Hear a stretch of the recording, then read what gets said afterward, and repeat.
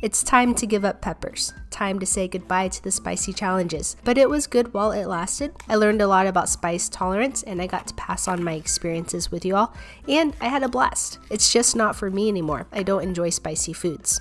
Now, if you fell for that, come on, you know I couldn't give up the heat. I don't typically partake in April Fools, but my friend suggested I did, so I was like, sure, why not? I just love spicy foods too much, and while I haven't been doing many spicy challenges lately, I have some planned that I'm excited to try. So let me know of the best spice remedies so I can test them out.